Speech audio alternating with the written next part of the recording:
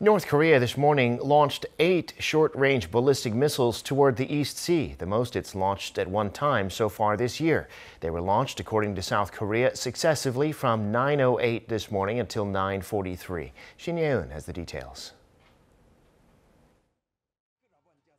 North Korea on Sunday fired 8 short-range ballistic missiles towards the East Sea. According to South Korea's Joint Chiefs of Staff, at least some of the missiles were fired from the Sunan District of Pyeongyang, where the regime has its main airfield. The South Korean military is currently analyzing the missile's trajectory. Sunday's launch came just a day after South Korea and the U.S. wrapped up a 3-day joint naval exercise in waters off Okinawa, in a demonstration of the strength of their alliance and their joint defense capabilities. Other missile tests by the North this year have also come after allied military drills or talks. Less than 2 weeks ago, on May 25th, Pyongyang fired a suspected ICBM and 2 apparent short-range ballistic missiles into the East Sea.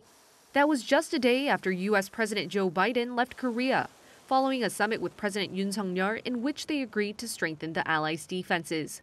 South Korea's military is also on high alert for the North to conduct what would be its 7th nuclear test.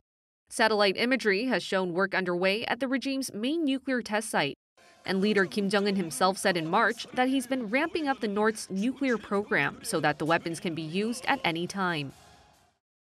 우리 핵무력의 기본 사명은 전쟁을 억제함에 있지만 이 땅에서 우리가 결코 바라지 않는 상황이 조성되는 경우에까지 우리의 핵이 전쟁 방지라는 하나의 사명에만 속박되어 있을 수는 없습니다. South Korea's National Security Advisor Kim Sung-han convened the Standing Committee of the NSC to discuss the latest missile launch. If necessary, President Yoon is reportedly going to chair a full meeting of the NSC himself for the second time since he took office last month. Shin Ye-eun, Arirang News.